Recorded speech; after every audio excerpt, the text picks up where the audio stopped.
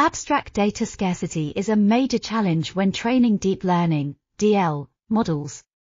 DL requires a large amount of data to achieve excellent performance, but many applications have limited or insufficient data to train DL frameworks.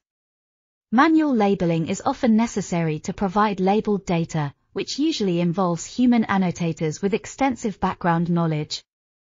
This process is expensive, time-consuming, and prone to errors.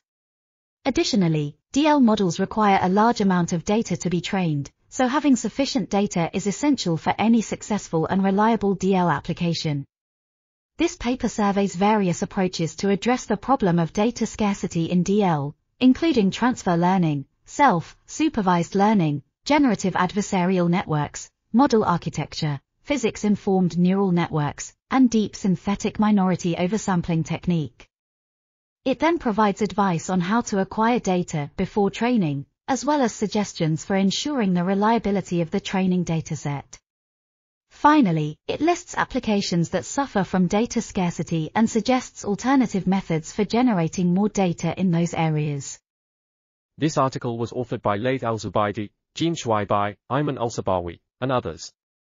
We are article.tv, links in the description below.